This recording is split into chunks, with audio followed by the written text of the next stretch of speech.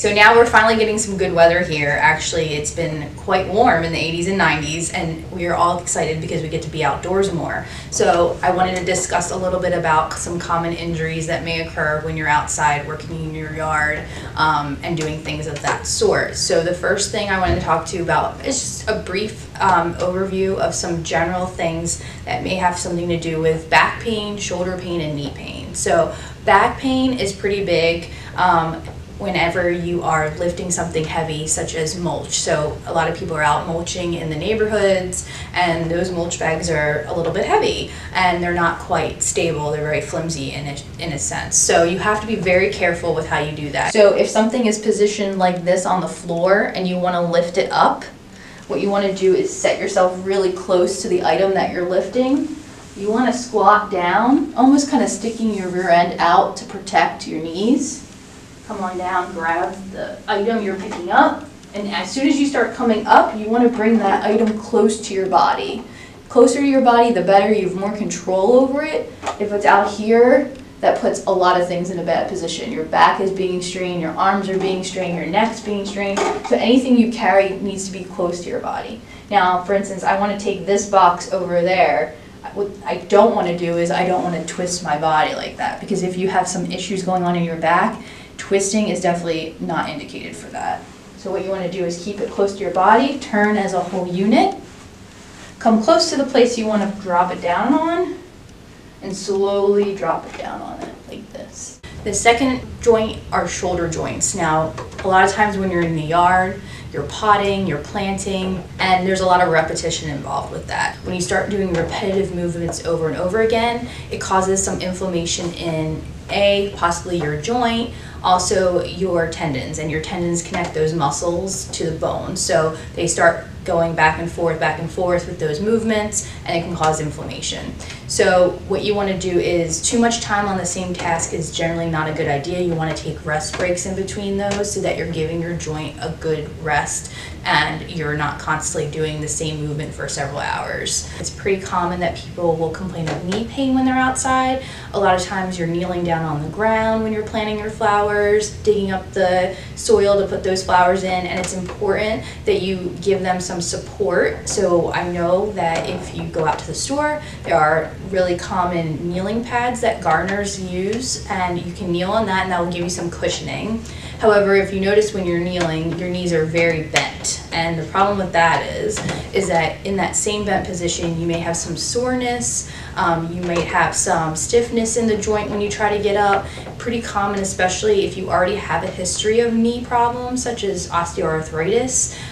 Your knees are not going to like you too much if you stay down in that position for too long. So what you want to do is make sure you're getting up several times while you're doing that. Kind of walk around so that your knees are not in that bent flex position for a really long time, to give them that extended position so that they start feeling a little bit better. Common symptoms that you might have after doing these activities: when you have back problems and you just have some general tightness across the back, and some soreness, that's pretty normal. When you're doing something you're not used to doing on a regular basis, it is okay to be sore. Sometimes the soreness doesn't even occur right away. It might be later on that day. It might even be into the next day, and that's called delayed onset muscle soreness, and that is very normal.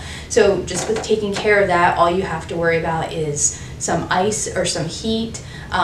If it's just very painful, then ice would help with that. If it's just soreness in the muscles and you're touching and you're very tender, heat's going to help with that, because it's going to loosen up the muscles and relax them. People usually think that it takes one specific incident or trauma to cause problems, but usually it's gradual over time. So if you get up and you've been doing some activities where you've been lifting and you may have been twisting, and you automatically feel some kind of pain radiating down your leg, then that's a problem.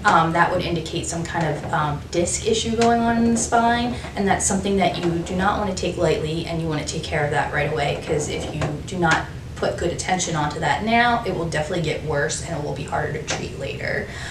So radiating symptoms, what does that mean? You have in your spine some discs, and when there's abnormal pressures and movements being put on those discs can sometimes push out onto the spinal cord where your nerves come out. And if that happens, that's why you get pain down the leg. So don't forget that pain down the leg and having no back pain does not mean it's a leg problem. It usually means it's a back problem. So as far as your shoulder is concerned, general soreness and tender in the muscles around the joint is pretty normal. You know, also up until the neck area, you have some big upper trap muscles here, and when you do a lot of movements that go like this, you're working these muscles a lot and they will get sore and tight, and like I said, that's completely normal. Some heat would help some of that, and some basic stretches. But some serious issues that occur in the shoulder, if you hear a popping going on with a movement followed by immediate pain and then the decreased ability to move your arm in any direction, that can indicate something definitely more serious going on, possibly a rotator cuff issue. The rotator cuff itself is devised of multiple muscles that surround the shoulder joint, and the tendons are overused when you're doing lots of repetitive movements. So if it's something that's been like wear and tear over time, and then all of a sudden you're outside and you're gardening and you're still doing those movements and you hear that pop and you have some pain immediately and you can't raise your arm, that's something you definitely want to look into more so that it can be addressed immediately. So knees, people generally will be sore and stiff as well. Maybe a little bit of mild swelling, especially if you have arthritis. It's very common that with arthritis you have fluctuations in swelling, where one day you might not have any and the other day you might have some. So when you're doing something that's taking over several hours of time, it's pretty common to have some mild swelling. You just want to use some ice for that to bring the swelling down after the activity, and then the next day when you wake up, if you're still sore, a warm bath or shower or a heating pad on the knees is okay, and then some stretches would be beneficial as well. Serious injuries in the knee, or more serious injury, would be if you heard a popping followed by some pain and some more than mild swelling, and then a decreased ability for you to bend or straighten your knee. That's possibly indicative of a meniscus tear, and the meniscus is the cushioning between the bone in the top part of your leg, and it distributes weight through to the bottom part of your leg.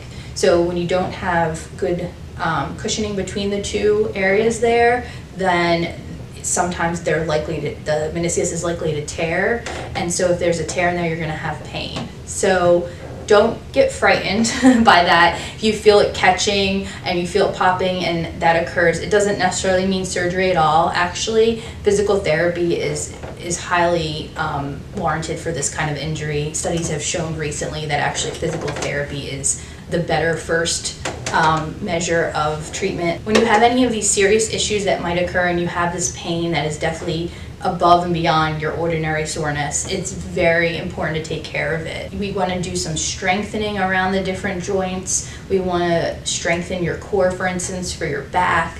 We want to strengthen your rotator cuff in your shoulder, and we want to strengthen your hamstring and your knee, or your quad in your knee. And all those are going to provide a good support system for each of those joints, and that's going to help alleviate some of your pain.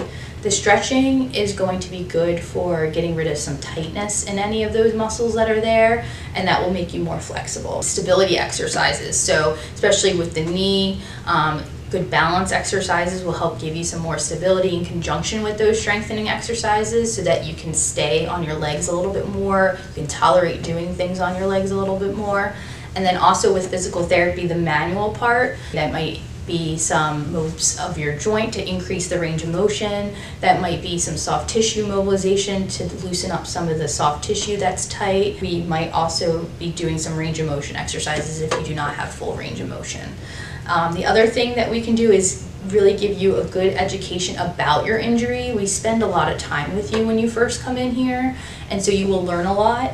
And then after that, we will devise a home exercise program for you specific to your injury and teach you different ways of preventing it from being an injury later in the future. So once you have an injury, you're more susceptible definitely to re-injury, so we want to make sure we prevent that. So if you're having any of this pain and you've had it for a couple days and it is not going away, definitely want to take action now. You don't want to wait. So give us a call at the number listed below, and you can get in for an evaluation, and we will help you get back to those activities pain-free.